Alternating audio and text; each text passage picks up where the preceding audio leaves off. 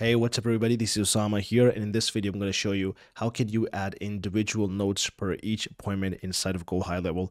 Now here's a little preview of how they look like. As you can see here, we're able to add notes here, and this is under the calendar section. So if you already have an appointment here and maybe you're following up with that person and there has been some update, you can actually go to that specific appointment, and once you click on that, you can head over to notes here, and then here you'll be able to add notes, or if you've already added them, you will be able to see them here. And there's one more interface where you can see these. So if you head over to the contact details, this is the contact section for this person, and you will also find them here under notes, just like the regular notes, along with the date and the person who added the note. Now there's three ways on how these notes could be added for individual appointments. So number one is this interface where I'm at right now, which is under calendars, and under the calendar view, you can go to any kind of appointment here.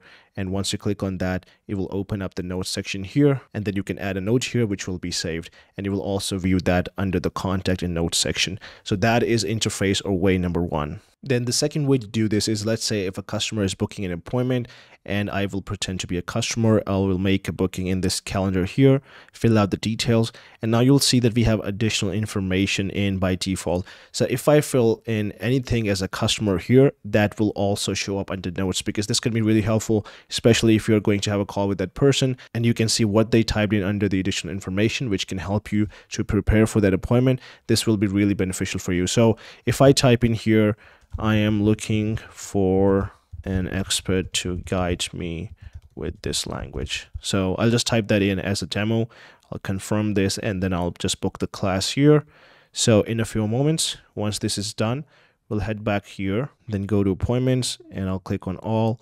And this is the appointment that we just booked as a customer. So I'll open this contact up and then go to appointments. We'll see that the booking we made now has an additional note here, which is I'm looking for an expert to guide me with this language. So this is the exact information we typed in under the additional notes section when booking the appointment. So when you do it that way, it will show up right here, not under the notes section, but right under that specific appointment as an additional info, which we can see right here. Now the third and last way is to do it from a synchronized calendar. So as you know that the calendars in GoHighLevel can be synchronized with Google, Outlook, or iCloud. So if you add it from any of these calendars, that should also reflect under the notes for that contact for that specific appointment. So let's try that out. I have an appointment synchronized with the Google Calendar. So I'll go here and then I'll just click on notes.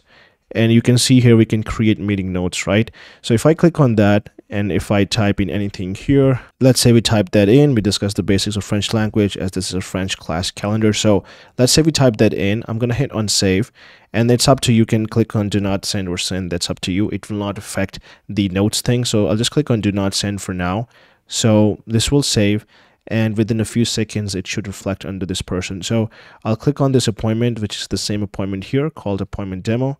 So I've clicked on this person, and now if I open their contact, which we should see in a few seconds, and then head over to appointments here, we'll see in a moment that under that appointment we can see a note now which says we discussed the basics of French language. So it is actually reflecting under that specific appointment. So you can see that it works perfectly. The only difference is that when you add a note yourself from the calendar interface, it will show up under the notes section here.